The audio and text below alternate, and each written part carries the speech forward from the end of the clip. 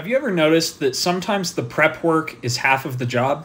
This 4.2 liter Jaguar head needs new valve guides, it needs new valve seats, it needs some thread repair done. In reality, it needs pretty much everything.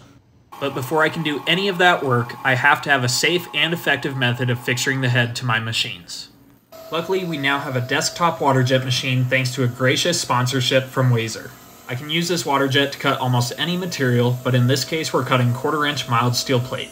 The machine can cut the precise profiles that I desire, as well as pierce the location of the bolt holes, which can then be drilled to the exact diameter needed.